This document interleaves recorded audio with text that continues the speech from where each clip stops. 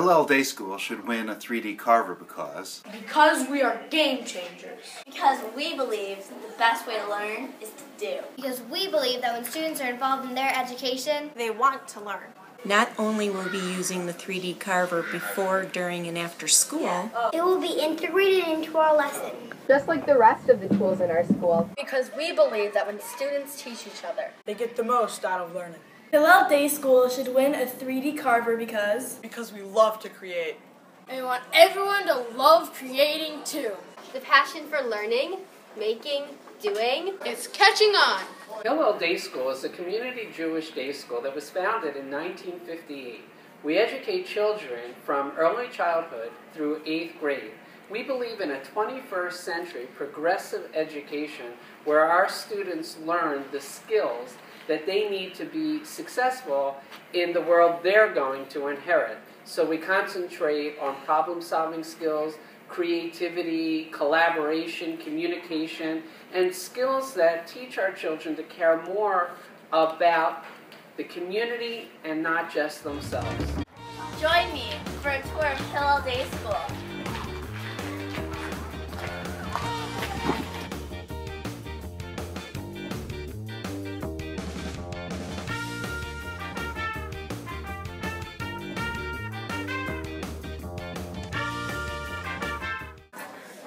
This is the Makerspace, designed by FNI architects for all different types of learning. Now, Mr. Allen is going to explain to us a project. Mr. Allen, can you explain to us a project? Okay, so we are working on a birdhouse project for the 4th grade, and what we're going to be doing is creating a set of birdhouses, each of which is designed for a specific species of bird, and then we're going to try to figure out how to build an artistic birdhouse condominium, and we'll be needing an XCarver to do so. As you can see, we have many tools here in the Makerspace. Over the summer, me and a couple of friends have made videos explaining how to use these tools so that everyone feels safe and comfortable. So, what role do students play in this? Well, I'm glad you asked. Students play a lot of roles throughout our whole school and in the Makerspace. One example of this is the Havonim. Havonim in Hebrew means the builders. So basically, we build a foundation for other people to blossom off of. So there are different experts in Havonim. For example, I'm an expert of video editing.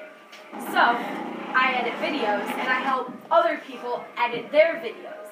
More roles are 3D printer experts, sewing experts, and there are tons of leaders throughout our whole Havonim community, and we help teachers and students learn how to do the things that we have expert in.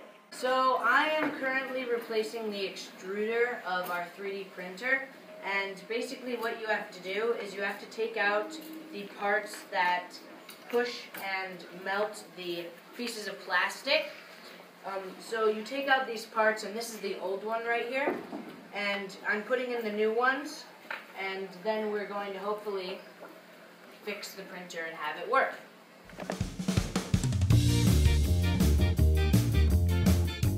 Hey!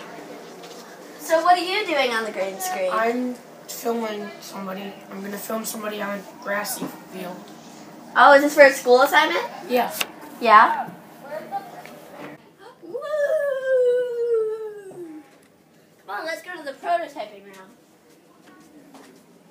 This is the room where we take our ideas and put them down on paper. So then, when we want to, we can go to the Makerspace and build it.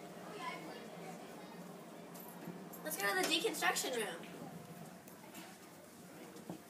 Actually, yeah, my sister you say I'll be there or something.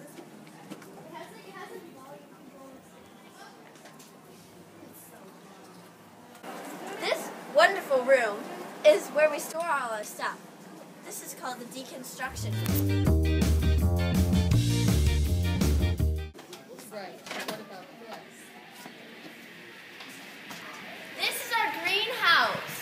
You can grow, you can plant and garden all year long. This is our kitchen. This is where we store our clothes. This is our living room. This is where we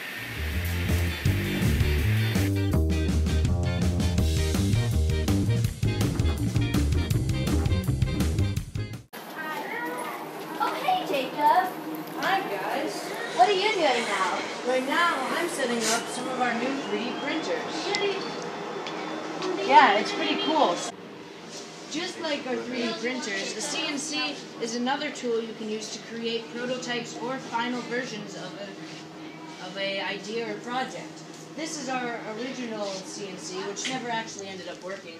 This is a Shapeoko 2, which is very similar to an XCarver, except this one doesn't work, and an XCarver usually does. Actually, it bought this in parts, and it came in a lot of little bags and pieces just like this, and then we took all of the pieces and all of the bags, and over the course of about 3 or 4 weeks, we put this whole thing together, and it didn't end up working, which was kind of disappointing, but it was overall a fun experience.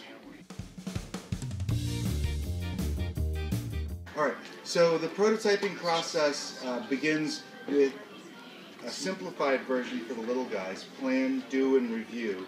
And once they learn how to do that, to research, to create, and then to critique, then we break it up into more complicated ways of prototyping. We aren't just making cool objects. We're prototyping the way that education is done.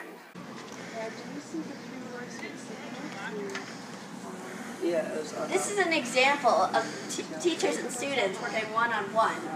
As you can see, there's no place that a 3D carver would fit in better than Hillel. Thank you from the 8th grade videography team.